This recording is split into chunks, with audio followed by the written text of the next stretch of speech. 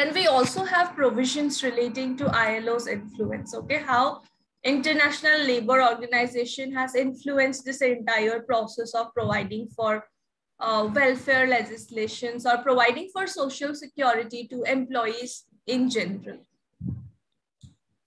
So ILO definition we have already studied. Similarly, it recognizes the recognition of fundamental social right guaranteed by law to all human beings who live from their own labor.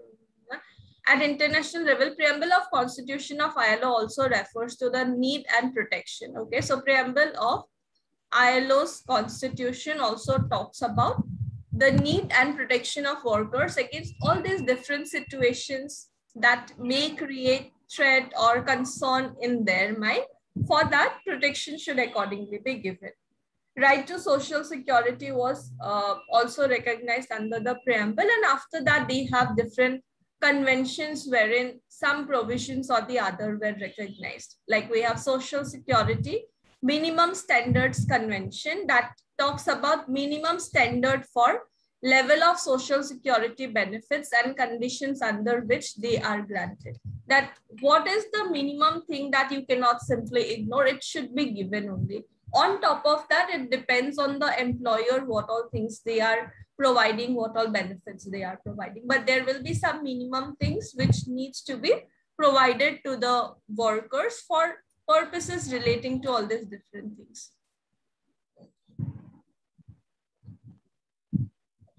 It also offers states the possibility to rectify by accepting at least 3 of its 9 branches and subsequently accepting the obligations.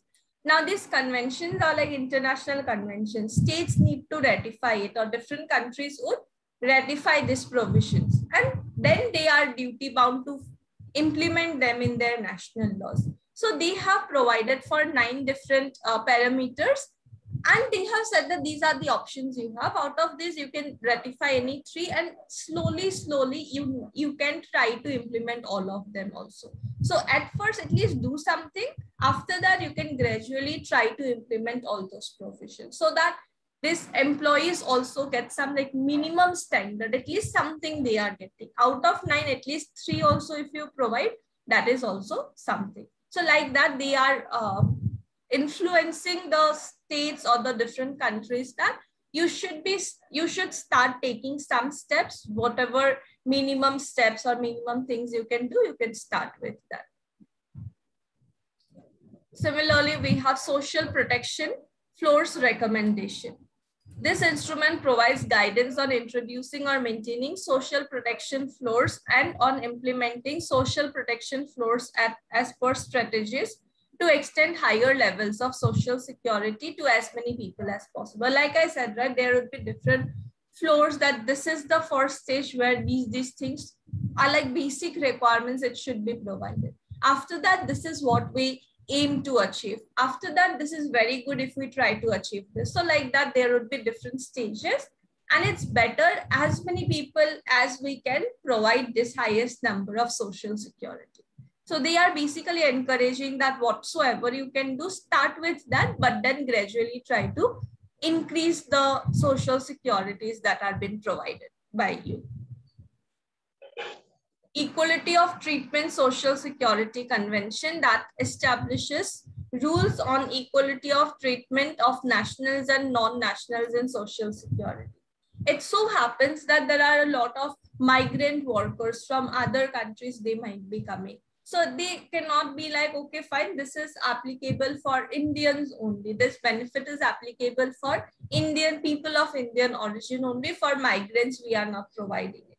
That also should not be done, because in that case, those migrant workers would be in a more worse situation. So it talks about equal treatment, Social Security Convention, that whoever are working, you need to treat them equally. Maintenance of Social Security Rights Convention. It provides for certain social security rights and benefits to migrant workers who face the problem of losing their entitlements to social security benefit, which they enjoyed in their own country of origin. So same thing should not be suffered just because they migrated to some other country for the purpose of war. Okay, so these are different measures that are being taken, and different countries, right, they are encouraged to take as many steps as they can. Obviously, the national laws would vary from country to country. They would make their own changes. They would implement based on their own abilities. But then these are some, just like how directive principles we have, right? Some directions been given. Similarly, these are some ideas or some rules that they can look up to, and then they can make changes in their national laws as well.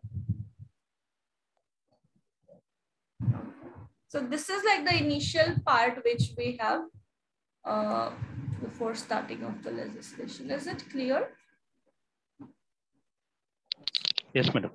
So this is concept and importance, influence of ILO and constitutional mandate, this first part. Okay, after that, few things we have already discussed. We'll see the remaining part.